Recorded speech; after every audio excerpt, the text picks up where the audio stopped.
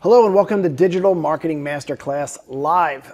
As always, my name is Chris Carr. I am the host of today's show, and today we have a very special guest. We have Mr. Barry Feldman. Barry is the point man at Feldman Creative and is a digital marketing super freak. As founder and owner of Feldman Creative, Barry has over 25 plus years of copyright experience, and he's a consultant in content marketing and all things digital. He is the author of a number of books, including The Road to Recognition, SEO Simplified for short attention spans, and numerous other eBooks. As a popular guest blogger, he's been published by over 30 different marketing publications, and he's named a social media and content marketing influencer by LinkedIn. He's also recognized as a content marketing leader by Inc., Entrepreneur, CMI, and more. Internet, please give a warm welcome to Barry Feldman. Hey, Chris, thank you for having me. I'm excited to talk. Yeah, well, through the power of post-production, I've already botched Barry's claim to fame. So I love the power of editing. Anyhow, so how I learned about Barry is that,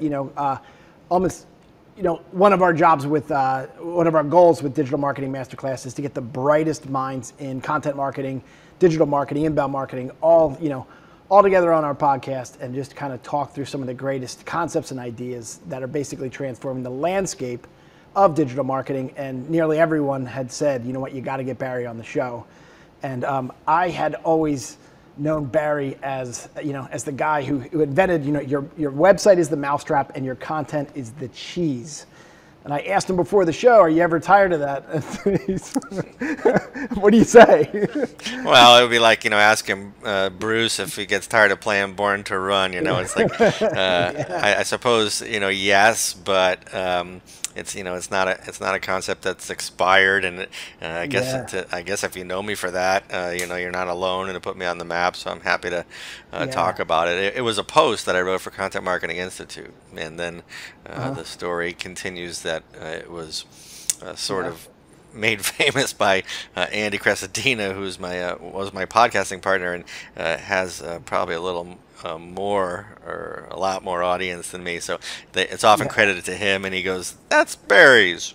Yeah, I had Jay Bear on the show, and I was telling him like, "Hey, your stuff is starting to become so popular that people are saying it and don't even give you the reference anymore."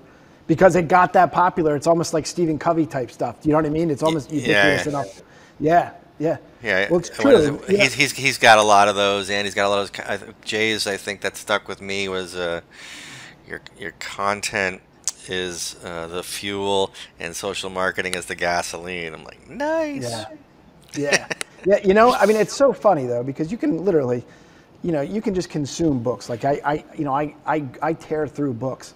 And it's funny because I learned the essence or the origin of what they're trying to say, but there's only little like nuggets that stick. You know what I mean? And so, when I look at a career like yours and stuff like that, between the book you've written and then stuff like that, I know it sounds weird, but if that's what sticks, you've actually made quite the mark, because there's undeniable in the state of digital marketing, right? It's just like so many times we've just run into these players that think like, oh, you know what?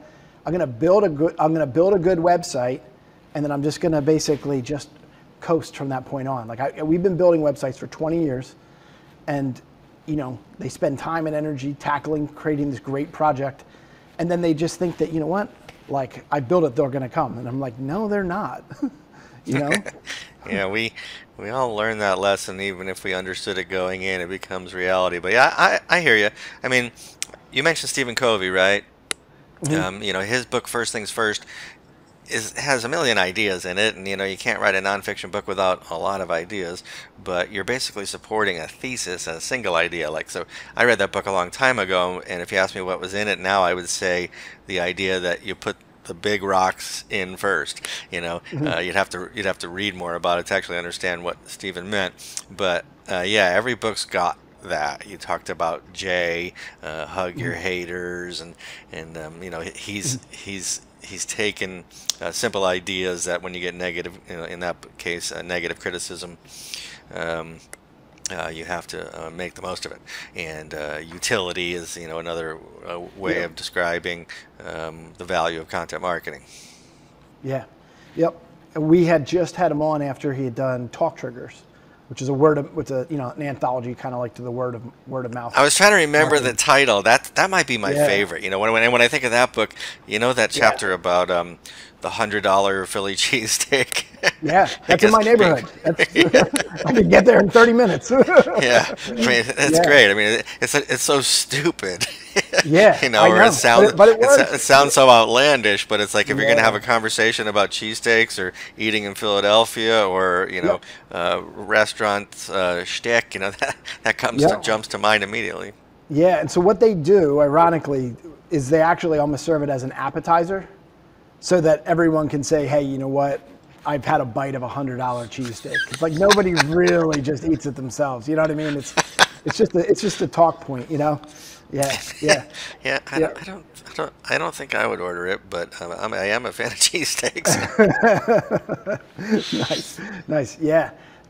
So let's talk a little bit about kind of the power of content and what we're seeing right now. And so I think one of the challenges that we're sort of experiencing is that a lot of people are getting into the content game. They've been getting into the content game, and now it's starting to get to a spot where I joke around and I kind of say it's like in certain industries, it's like your content can be like a needle in a stack of needles.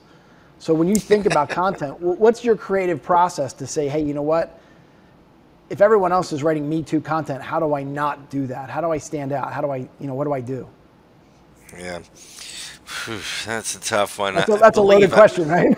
Yeah, I mean, I believe I have a decent answer because, the idea of attempting to create authority and rank on Google and be the answers to the questions that prospects ask is table stakes. If you don't do it, you're missing, and you lose your business to somebody who does. Yep. So I think then the question becomes, well, how do you do it better? Mm-hmm.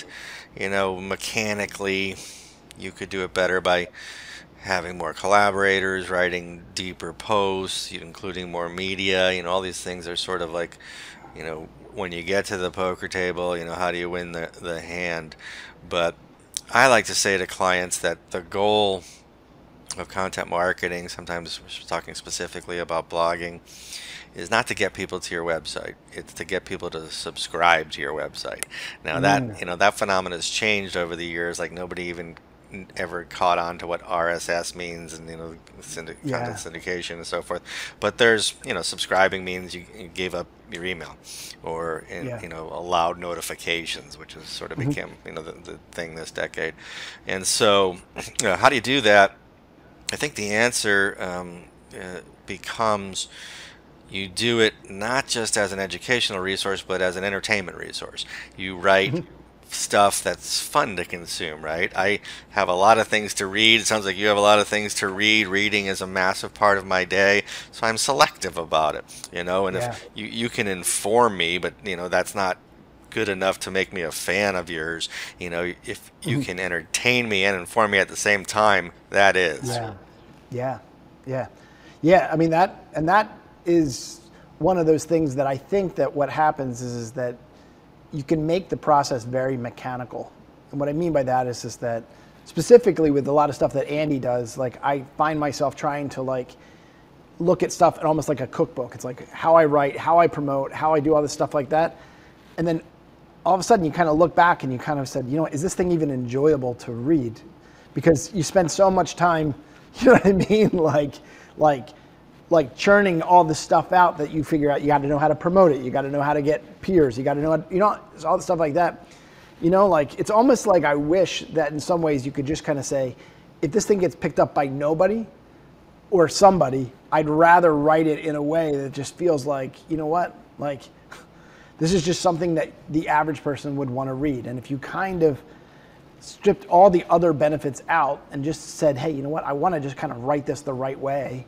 I just wonder how much of that content would actually stick better than being so formulaic.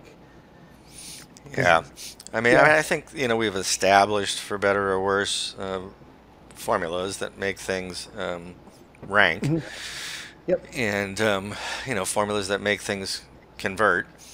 or rank, Yeah. click, convert, kind of a typical formula for turning a stranger into a prospect. Yep. But yeah, if you think about any beat, I read a lot about sports. I read a lot Yeah. about politics. Any beat, the ones that are funny, opinionated, provoking, are the ones that you keep wanting to go back. I read CNN's website frequently, and the writer named Chris Salisa, who's occasionally on the air, he's he's cool. He's funny. He writes with a Yeah. staccato style, and when I could recognize his headline a mile away, and I read it. Same with Yeah. sports writers, and so Yeah. business writing is probably less interesting than both of those examples, but it gives you an opportunity to stand out because of your personality, which is a big part of content marketing. And it probably gives you more of an opportunity because you're usually not competing with seasoned great writers with great personality. They're usually Yeah. following the formula like we talked about. And we Yeah. should explain when we say Andy. I don't even know if we've introduced his last name.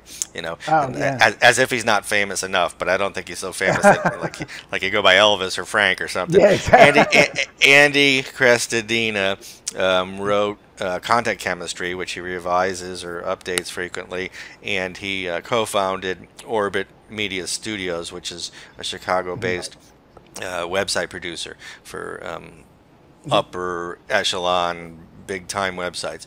And when it comes to learning the ins and outs of attaching content to SEO and analytics and conversion, there might not be a wiser man. Yeah. Yeah. And that's the last nice thing I'm going to say about you, brother. Yeah.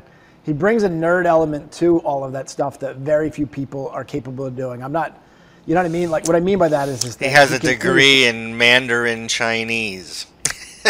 yeah, it's unbelievable. Like, he's very hard to copy. Like, he makes things sound simple, and then you try to copy and try to do what he does. And I was thinking about Andy when we were talking about yeah, using the formula. Content chemistry is formulaic. He's a yep, left brain who's oddly disguised as a right brain because he's so smart. He's figured out how to write fun stuff. And he's got his writing is it's obvious when you read it. It came from him, which is the mark of a great writer. yeah, yeah. Well, we were talking before as well. Is someone else that we both admire is Marcus Sheridan.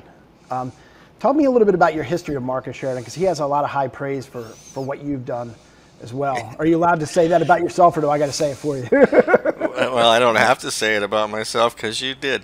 Yeah, I wish I could say that it hasn't been a long time since I talked to Marcus. It has. I used to talk to him now and then, and he's a comrade, but mostly he's a source of inspiration. He's way younger than me, but it was I read Inbound Marketing, by HubSpot, which if you haven't Yep. read, you should. Although, I don't know how often it's been updated. It was there were Yeah, it's been a bit dated new by idea. now. Yeah, Yeah, but I mean, there were new ideas then, and they're not now.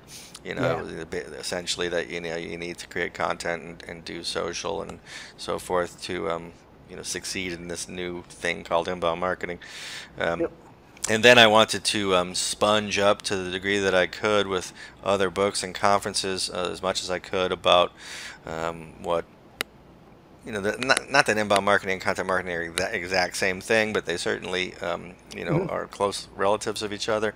And so I started going to conferences, and the first one I went to was called Blog World. It has a different name now, but I did my homework before I went to figure out who I wanted to spend my time listening to, and the person that I most wanted to listen to was Marcus Sheridan, and I didn't know his name until I was on that Blog World website, and then I went to hear him speak, and man, so much stuff sunk in and his lessons, and then I sort of tracked him down afterwards, and shook his hand and became his friend, and then he went on to be a source for me and answer questions, and then he said something about how I was as good or better than anybody in the world of I guess you sort of refer to this of writing content about content marketing. So Yeah. I am forever indebted to him. But yeah, I learned so much. I don't know if you want to go there, but with the Yeah. things he said and the way he presented. Have you seen him live? Yeah, Yeah. Yeah. Well, no, let me rephrase that. I'm sorry. He did a really large symposium for the people at Impact, and it's literally like a 3 or 4 hour course that's all on YouTube. And just in preparation for the show, I just watched all 4 hours, and then I read his book, and there's just a lot there. But he also has the gift of taking complex things and making them seem very simple. You know what I mean? Well, he also has the gift of speaking. That's why I asked you that. I mean, you know, some people speak well and are comfortable on stage, and some people don't. And he's pretty amazing. And by the end of the speech, you're usually not only informed, but you're kind of touched. Yeah, he's got that like Southern Baptist feel, even though he's not a Baptist, but he's got that, you know what I mean? He's a well-behaved man. Yeah, exactly. Exactly. Yeah, now one of the things I like about Marcus, when I had him on the show and just from his book, is, you know, what you're really trying to search for is kind of this trust barrier. And what I mean by that is that, you know, people are going to buy from people that you know, like, and trust.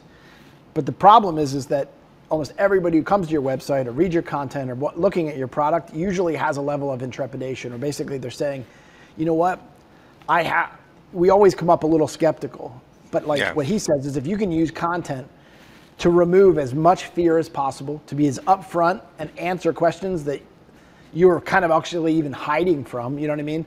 Like such as your price, or such as, hey, you know what are things that your system doesn't solve, and things like that. When you alleviate all of the fear, the only thing left is trust. And it's a bold, I know it sounds weird, but it's a very bold approach, because if I were to go to my clients and literally ask them the question, like, why shouldn't I work with you? I don't think they would, you know, I've been in the room where they wouldn't like that very much. But when you know where the poison's at, that's where great content is born. Ooh, you know that's what I mean? a good one. That's you gotta write that down. When you know where the poison's at, that's a good one. Yeah, Marcus's lessons are simple. His book's called They Ask You Answer, and he's been saying that forever. You know, it kind of made him internet famous, and he couldn't sell that title. It's a weird title to a book publisher, but he ultimately did, and now it works. It's simple. It's ultimately easy to understand. I imagine even if after you read the intro you get it, and that's what he speaks about, and that's what he believes in. And his story, as you know, and I don't know if the audience does, is traces back to the demise of his pool company, Riverside Pools. Yeah, it's like no. I think this is Endless Pools and no. No, I think River Pools and Spas. River Pools and Spas. Okay, I'll buy that one. So that's we'll go with that. That's based in Virginia. You can't really have an e-commerce pool company, so they can't send a pool to me in California. And so it was the recession of 2008. His company was kind of eating shit, and and people weren't extracting money from their homes to invest in home improvements like pools. And he discovered HubSpot, and he discovered content marketing, and he took it to the extreme, and he did what you just mentioned. He answered not only basic questions, because he sells fiberglass pools, I guess.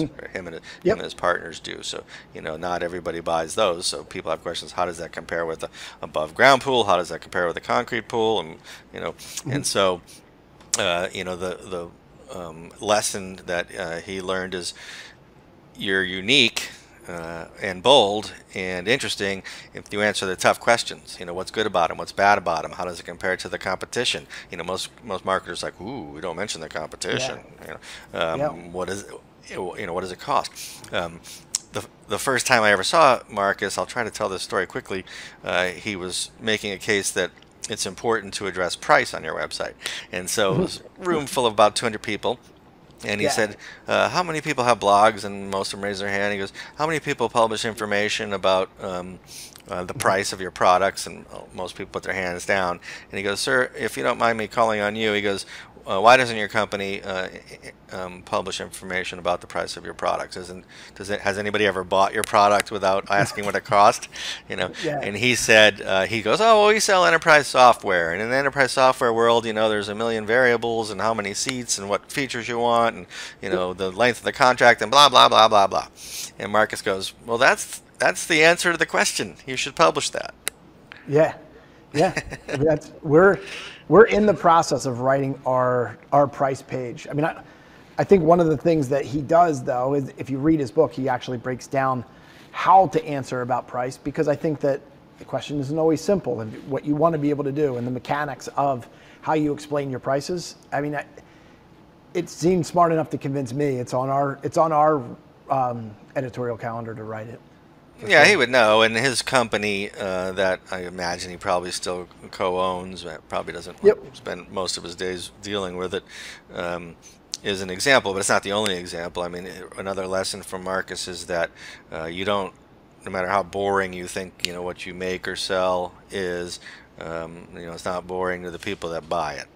Yeah. And so you could, he believes and has proven that answering prospects' questions, otherwise known as content marketing, is is integral to every company in the world, or can be. Yeah. Or can be, at least. Yeah. I mean, that's Or, the thing. So, I mean, how long have you been? When did you start your marketing career? not telling you. Shortly out of college, let's say the late Yeah. 80s. Yeah. So, I mean, I'm 21 years in, and I'm kind of like, I'm one of the old men in the business in the aspect of I have higher kids that we were doing a thing, and I was asking them a trivia thing, and I was asking them like lines from Jaws, and nobody in the room had even seen Jaws. And I was like, I am so old. You know what I Nobody mean? has seen Jaws. Yeah. It's still trending on Netflix. I Well, know. I certainly got you Yep. beat, son. Hmm. 21 years ago was the turn of the century, and Yeah. I like to think, I used to write for Cisco and Netscape and Sun Microsystems, who is a distant memory. The people that made the internet Yep. possible, and that was 1995. Back Oof. then, Yeah. I think even more obscure than Jaws would be America Online, and you bought a disc and you stuck it in your Yep. computer, and it gave you the ability to communicate with other people and join chat rooms and stuff. And so you are, I guess you're a millennial, but you're a child of the digital age, and I like to Yeah. say that I've been doing this before the digital age. I was a Yeah. copywriter and senior copywriter and creative Yeah. director, and so my job was to make brochures and ads.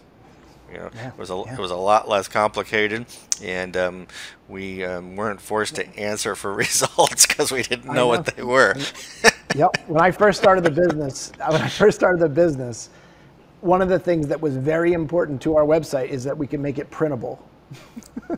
Yeah, yeah, yeah, yeah. I They're mean, called, and then you get to a one with black background. You're like, holy crap! I'm gonna go through a whole ink cartridge with this yeah. one damn website. It was called CSS print, and it was like Yeah, very few companies could do it because we felt like we needed to print it out. It was just hilarious. But I think one of the things that you were saying about Marcus is that I've been doing this for 21 years, and now I feel like my salespeople that jump on are just excited to sell the product that we've always sold, and I'm always trying to sell something that we don't even do right now that we could do, because in doing the same thing for 21 years, you're always trying to push the envelope and trying to get more fun out of your day. And so rather than always batting from my sweet spot, or what I mean, like hitting from my sweet spot, I'm always trying to push the envelope and do new stuff. We're getting into AI, we're getting into programmatic advertising and things like that. And yeah, it's funny because my business partner is like, it's old to you, but it's new to them. And so you have to like take a step back and just realize that, what, this is the first time they're hearing about how content marketing will transform their business. Or maybe or maybe not, but for the most part, it's the first time they've heard it from us. yeah. And so it's funny because it's very true. I mean, you and I have been on this boat long enough where it's almost like old hat. You know what I mean? Yeah, it was. Well, what you said is interesting in two ways. I admire the, forging forth beyond the status quo idea that you're trying to apply to your company. But yeah, that idea that like if I'm writing a piece actually right now for Get Response, who Yep. is a marketing automation provider, email company that's expanded into all things marketing automation, and it's about content marketing for e-commerce. They have plenty of Mhm. e-commerce companies, and they're trying to make it a bigger part of their product or their client portfolio. And so, do you start by answering the question, what is it? What's content marketing? And when you get to email, do Mhm. you, explain that, it's not dead? When you get to social media, do you explain, how important it is to build relationships and influence and stuff? It sounds pretty old and boring to you and I who have been reading about it for Yeah. umpteen years, but yeah, it's still new to a lot of people. Yeah. Yeah. I mean, it's one of those things where even you reminding me to say people's last names because I'm reading their books and I just kind of say them by the first name, and then like other people in the room are like, "Andy, is that your brother?" Yeah, yeah. Okay. Yeah, so if you say Joe, Yeah, who's yeah, Joe? Joe Blitzy. Yeah, yeah. That's funny. That's funny. So let's talk a little bit about we're giving everybody else the credit. Yeah, Barry, now yeah, yeah, we let's go are. back to Yeah. you. Let's talk about you. Oh, let's talk about me. All right. All right. So first off, let's talk about Road to Recognition. All All right. right. You wrote this book. You're talking about personal branding. How was that born? How'd you come up with that idea and that concept? Uh, a little bit of luck, a little bit of research. I can't say that I consume marketing and nonfiction books as much as you right now, but there was a Okay. time when I did. I always had Yeah. two or three open, and often or occasionally finish them. And I was examining being really a freelancer. Feldman Creative's a one-man show.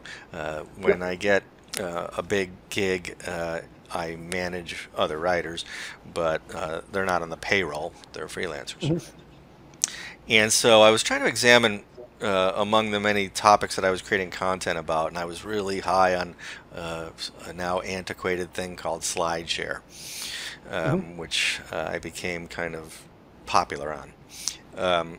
And I was just looking for new topic after new topic, and I started reading stuff by Dan Schwabel and Michael Hyatt, and I saw a speech by I'm gonna forget her name. I'm gonna have to get back to you. I'm looking Yeah. for the personal branding category of my bookcase. Um, there was a lot of good books about the importance of personal branding, and that topic fascinated me. I was trying to line up like what have I achieved in my career? What do I know how to do? And in a short amount of time, like between 2011 when I started blogging and 2014 or 15, I was writing for all the most popular marketing publications, and I was occasionally speaking at conferences. I was meeting, the many people we've talked about so far at those conferences, and rubbing elbows with the right people, and getting asked to be on shows like this. And I thought, personal branding, if you did a search for Barry Feldman, which is not an uncommon name, there's a lot of people in show business and lawyers and stuff. I every one of the listings on the first SERP, search engine result page, was me. So I thought, I'm doing some stuff right, and what Nice. I'm doing right is now called personal branding. Tom Peters, Yeah. who is a famous author, introduced the term in an extensive article he wrote for somebody. I was going to say Forbes, but it's not. Man, I'm not getting any younger. My memory's getting a little foggier. Yeah. But trust me, Tom Peters gave birth to the term.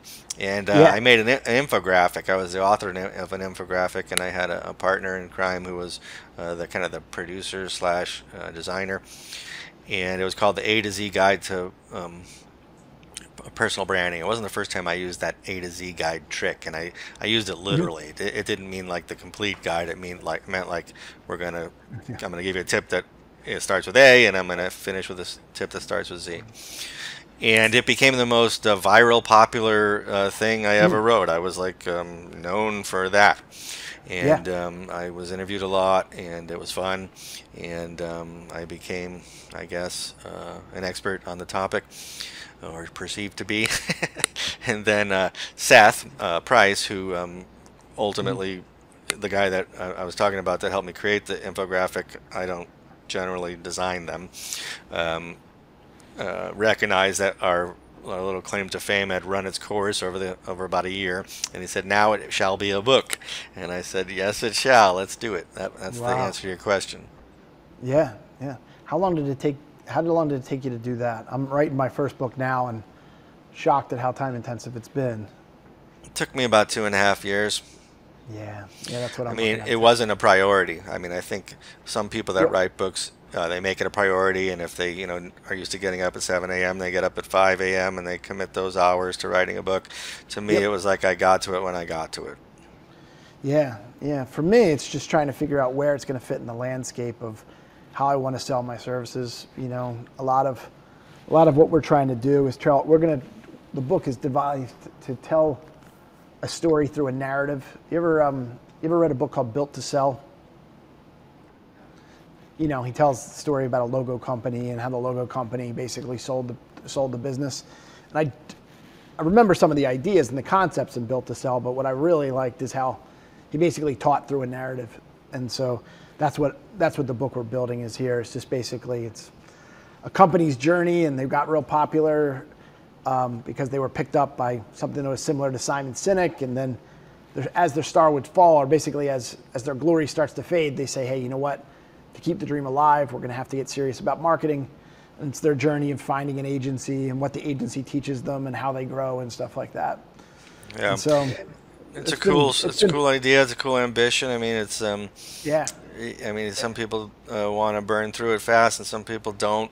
Kind of depends on whether it's a priority or not. But the truth is, it's not going to make you rich, and it's not going to make you famous. yep, Or I mean, at least the odds say so. But we've been yeah, talking sure, about Marcus and Stephen Covey and stuff, and so it's not like there aren't celebrities in the nonfiction book writing thing. But it's not a ticket to stardom like some people believe it is, and it's yeah, not easy. And yep, you're gonna outline it. You're probably gonna try to write it in chronological order. You're gonna have chapters that you're struggling with, and ultimately you're yep, gonna rewrite it. And then when you think it's yeah, done, you're probably gonna want to get an editor. It's a pain. it is. Yeah, that's exactly where we're at. This is like I feel like we're in the stage of like I've written it once, now I feel like I got to rewrite it all over again. Not because the content's out of date, but the problem with the narrative, you also have to have dialogue, and you got to have charm, and you want to be funny but not too funny, and you want to have the characters likable, and it's actually a little bit more involved than just a book of nonfiction of teaching. You know what I mean? So Yeah, I know what you mean, but the Road to Recognition is not that. I mean, the Road to Recognition has, in addition to 26 topics and 26 chapters, it has 26 guest stars, which was kind of a cool idea. yeah, People that had written books on that topic, or been known to create interesting yep, content about that topic, like S is for speaking or P is for podcasting. But um, ultimately, I wrote in the prologue to that book, I don't care what order you read it in, or if you read the thing from start to finish, or if you read one chapter of it. If you wanted to learn about a topic, but what you found, if you fast forwarded to that chapter, was blog style how to on whatever that chapter was about. oh, that's cool. Yeah, so it's a whole lot more actionable then. Yeah, it's almost like a Yeah, reference guide. I mean, that's not to say it has like something like yep, 130 reviews, which is fun to say, and they're fun to yep, review because they're positive reviews.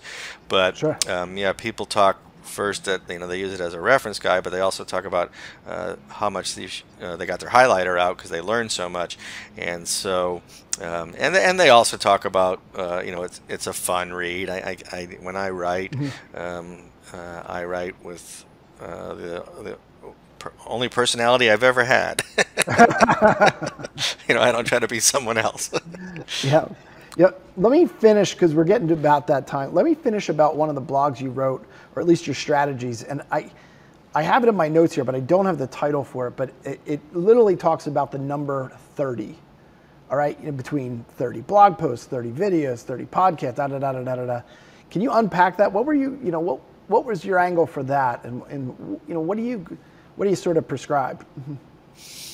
Again, we got to credit our man Marcus Sheridan. It was born of the they ask you answer idea, and it was I think I knew you were going to ask me about that, so I opened it. It's called It's called the most effective content tip ever. So Okay. hopefully nobody's ever written that same headline. So if you hear me now and want to read it, do a Attribute search for the it. most effective content tip ever. So I don't claim what isn't mine. So I talk about Marcus. And I'm reading the first subhead, and it says, answer your prospect's top 30 questions. That's it. Do it and enjoy the magic. Now, I'll expand on that, and it's not like, I guess I was trying to add value to Marcus's idea. So Marcus's idea Yep. didn't include the number 30. He might have said, start with 30. I don't remember. He might have said start with 50.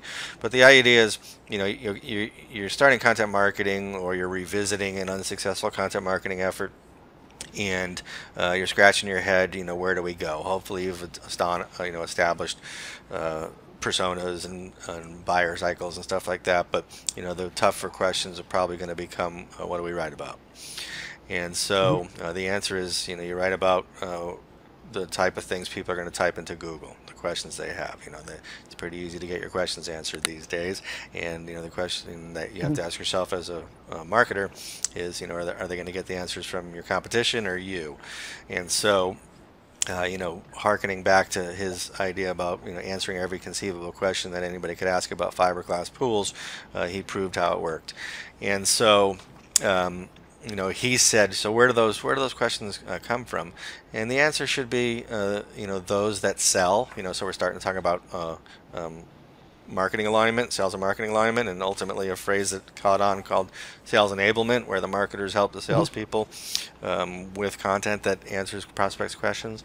And so ask the customer service people. These days you could call on digital resources. I suppose it's not irrelevant anymore, but a great way to come up with content ideas is to check your email outbox.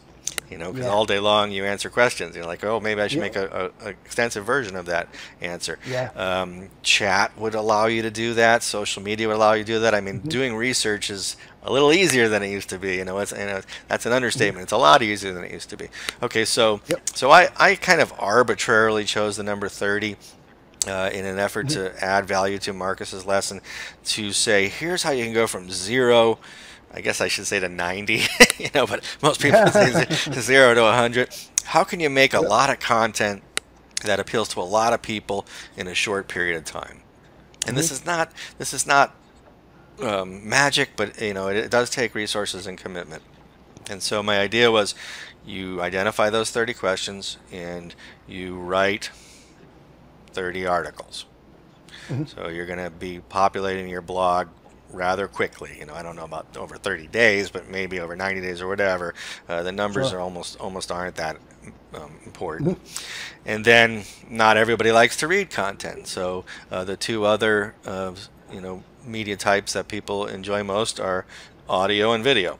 And so if you take those same ideas, which you've already done the work for, and make them into podcasts and video casts, or YouTube videos, or whatever, that video is a pretty flexible medium, you have 90 pieces of content that only took the actual effort of researching and writing to create 30. So, do people do that? No. And, is it easy to do out of the gate as a beginner? No. You mentioned it's taken us like 6 months to actually make this interview happen. So, video comes with scheduling and coordination and complications, and after it, editing and uploading and promoting and so forth. So, so it does take some resources. But the general idea is, answer your customers' questions, and then figure out the shortcuts to repurposing it for different media, because people consume different media, in the ways they like. Like my wife's really into audiobooks, and I've never made it to the end of an audiobook. Okay. Yeah, that's fun. Yeah. Now, it is very funny because, I talk about this quite a bit. We do this thing called quasi, which is questions with answers and simple information. And so what I try to do is I take those questions and I try to give the bite-sized answer, and then after the bite-sized answer, you can click read more to get the full-size answer. And so I do the same thing you're doing, but I also take it one step earlier, just because some people just want the facts. You know what I mean? And if you answer just enough questions in short form, you'd be surprised at how your name, sticks in the top of the mind when they're looking for products and services and stuff like that. So this is very cool. If you did that 90 or 30 times 3 thing that we just talked about, and you were looking for bite size, let's say it was like a fairly complex B2B topic, you could be busy promoting that stuff on LinkedIn and Twitter, for ever. I know. It's crazy, right? Yeah. Well, look, we're getting about to be at the end of our time here, but I want to thank you so much for joining us. For our listeners who want to know more about Feldman Creative, where would they find you, and how would they reach you? Well, my website's feldmancreative.com, shockingly, and I'm here and there on social media. I think you know about me being the author of 3 books, one which we dug into because I'm on Amazon like every other author, so you find an author page there.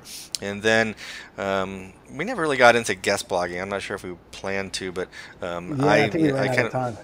Yeah, I mean, I think it's in the road to recognition, and guest blogging is one of the reasons why people know my name. I've written for a fairly long list of marketing publications, and so if you just do a search for my name and spell it correctly, you'll find hundreds of things that I've written. So, but good place to start is my website, as you might imagine. Awesome. Well, Barry, you are a genius, pal. I'm a big fan of the work you've done, and I really appreciate you jumping on.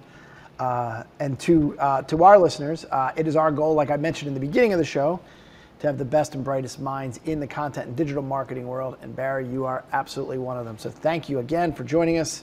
And to our listeners, please like, subscribe, and we'll try to pack your week with guests like Barry and others that are going to rock your world. So thanks again, and we'll see you next time. You might want to edit that last passage, but yeah, I thank you, and that was very flattering what you said there. Thanks, Chris. You got it. Thanks again. Thank you for watching this video. What I wanted to do now is share something with you that we believe is very special. What we wanted to share is something we call the Ferritic Unique Process. What you'll see on this page is this is our entire roadmap that we've built over the last 21 years. We implement this process for all of our inbound marketing clients, and we believe that if you implement some of these strategies into your own marketing, you're going to have tremendous results. We've developed this page to be not only in video format, but also text and chapter format as well.